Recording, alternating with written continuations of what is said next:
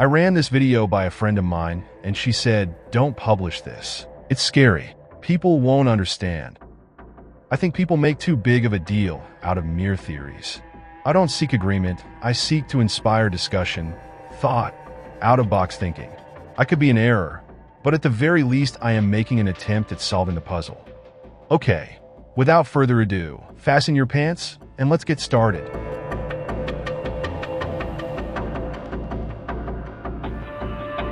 What is the millennium? According to the Bible, there will come a time when Jesus returns to earth to wage war against Satan. After that, Satan will be locked below earth and the kingdom of Christ will reign for 1,000 years, the millennium. After 1,000 years, Satan will one more time be unleashed to the world and deceive all nations for a short time. After these strange days, we'll have the final judgment. Finally, there will be a new heaven and a new earth. Christians differ on when these things will happen, but they are unanimously sure it's in the future. I am offering the theory that the millennium may have already happened and that we are already living in the short time of Satan's rule, the age of deception. Millennialism is based on Bible verses in the book of Revelation, chapter 20, verses 1 to 10. Then I saw an angel coming down from heaven, holding the key of the abyss and a great chain in his hand. And he laid hold of the dragon, the serpent of old, who is the devil and Satan, and bound him for 1,000 years. And he threw him into the abyss, and shut it and sealed it over him, so that he would not deceive the nations any longer, until the 1,000 years were completed. After these things he must be released for a short time. Then I saw thrones, and they sat on them, and judgment was given to them. And I saw the souls of those who had been beheaded because of their testimony of Jesus and because of the word of God, and those who had not worshipped the beast or his image, and had not received the mark on their forehead and on their hand. And they came to life and reigned with Christ for 1,000 years. The rest of the dead did not come to life until the 1,000 years were completed. This is the first resurrection. Blessed and holy is the one who has a part in the first resurrection. Over these the second death has no power, but they will be priests of God and of Christ, and will reign with him for 1,000 years. When the 1,000 years are completed, Satan will be released from his prison, and will come out to deceive the nations which are in the four corners of the earth, Gog and Magog, to gather them together for the war. The number of them is like the sand of the seashore. And they came up on the broad plain of the earth, and surrounded the camp of the saints and the beloved city, and fire came down from heaven and devoured them. And the devil who deceived them was thrown into the lake of fire and brimstone, where the beast and the false prophet are also, and they will be tormented day and night forever. I drew up a random page from the internet for an overview of types of Christian beliefs on the millennium. They are dispensational premillennialism, historical premillennialism, postmillennialism, and amillennialism. I won't bore you with the details here. You can read those elsewhere. If we go by the book of Revelation, there is no more evidence for any of these theories than mine. All models assume the millennium is in the future, but that's an assumption. Once you drop that assumption, new doors of perception open. Sure, from the viewpoint of the author of the book of Revelation, the events described therein lie in the future. But why assume they still do?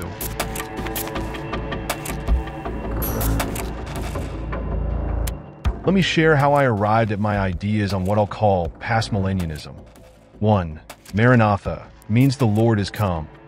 People around the world pray Maranatha, come Lord Jesus. The Aramaic word Maranatha occurs only once in the Bible. It's translated as come Lord Jesus or come O Lord. But sticklers of linguistics have noted that Maranatha can also mean the Lord is come in the past tense. Some Bibles contain footnotes with the alternate translation. In the New Testament, Jesus' disciples ask him when he will return, and he tells them soon. Of course, we don't know how soon is, but I doubt it's thousands of years. 2. Our timeline has been faked to conceal the kingdom of Jesus. Recently, I posted videos about the faking of historical timelines. In the videos, I talk about how from the year 1000 onward, dates were given, for example, as J215, I500, J641, which refer to the year of Jesus or Jesus, 215, 500, 641, etc. Later, these were deceptively altered to look like 1215, 1500, 1641, etc. I contend that a non-existent 1,000 years were added to our timeline. This is why historians can barely figure out what happened in those first 1,000 years, but have much to say about what happened before and after. I took this photo on a recent tour of the Biltmore Estate, the largest mansion in the U.S.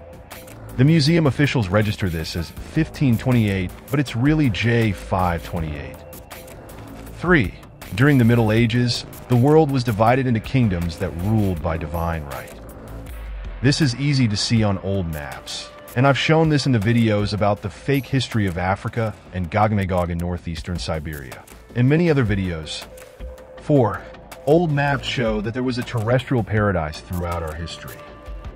The video about the terrestrial paradise is the strongest piece of evidence for Jesus' kingdom on earth already having happened. Ancient maps show that the kingdom of Jesus was on earth. Jesus ruled from Jerusalem. That's why the ancient maps show Jesus' face either in Jerusalem or at the terrestrial paradise in the Far East, which in those days was the far north.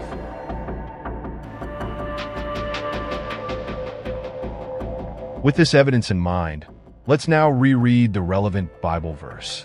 Then I saw an angel coming down from heaven, holding the key of the abyss and a great chain in his hand. And he laid hold of the dragon, the serpent of old, who is the devil and Satan, and bound him for 1,000 years. John calls him the dragon, the serpent, the devil, and Satan, so that there is no doubt as to the identity of the prisoner.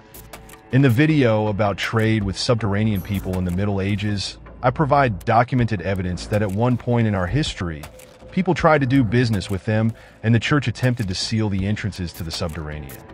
We have ancient sculptures, statues, and carvings of dragons and serpents.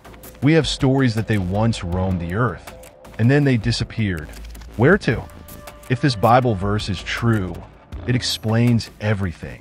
They disappeared because they were locked into the abyss below earth. The verse continues, and he threw him into the abyss, and shut it and sealed it over him, so that he would not deceive the nations any longer, until the 1,000 years were completed.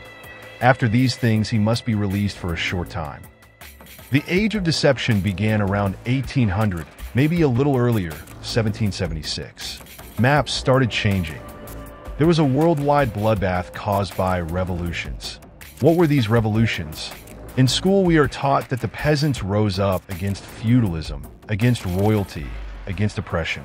We are taught that the royals were evil. But is that really true? The 1800s marked the end of rule by divine right, or according to my theory, the end of Jesus' 1,000-year kingdom. In the 1800s, we have mud floods, resets, empty cities, orphan trains, and all sorts of weirdness. History was being rewritten. Why? How? If this is the time Satan was set loose to deceive the nations, it all makes sense. The beautiful architecture built during the reign of Christ was being repurposed or claimed as newly built. Much of it was burned down. Satan was building his kingdom. His architecture was inferior. The antenna-like spires quit harvesting free energy. Then I saw thrones, and they sat on them, and judgment was given to them. And I saw the souls of those who had been beheaded because of their testimony of Jesus and because of the word of God, and those who had not worshipped the beast or his image, and had not received the mark on their forehead and on their hand. And they came to life and reigned with Christ for 1,000 years. I had assumed that this whole mark of the beast stuff was talking about the future. But could it have been events that happened long ago? Were not the apostles of Jesus Christ beheaded, shot, hung, etc.? Is this why, for 1,000 years, royal families said they have a divine right to rule? The divine right to rule was not limited to Christian nations. The Chinese emperor ruled by decree from heaven. The first Japanese emperor is said to have been sent from heaven. African royalty, to this day, believe they still have the divine right to rule, despite the appearance of their countries being democracies. Is this, in fact, why we can trace kingdoms, royals, castles, etc. back about 1,000 years? The rest of the dead did not come to life until the 1,000 years were completed. This is the first resurrection. Blessed and holy is the one who has a part in the first resurrection. Over these the second death has no power, but they will be priests of God and of Christ, and will reign with him for 1,000 years. Dead people who were resurrected after 1,000 years. Sounds wild. Is this how the empty cities after the reset were repopulated? When the 1,000 years are completed, Satan will be released from his prison, and will come out to deceive the nations which are in the four corners of the earth, Gog and Magog, to gather them together for the war. The number of them is like the sand of the seashore. And they came up on the broad plain of the earth, and surrounded the camp of the saints and the beloved city. And fire came down from heaven and devoured them. And the devil who deceived them was thrown into the lake of fire and brimstone, where the beast and the false prophet are also, and they will be tormented day and night forever. We've been in an almost constant state of war for the last 200 years.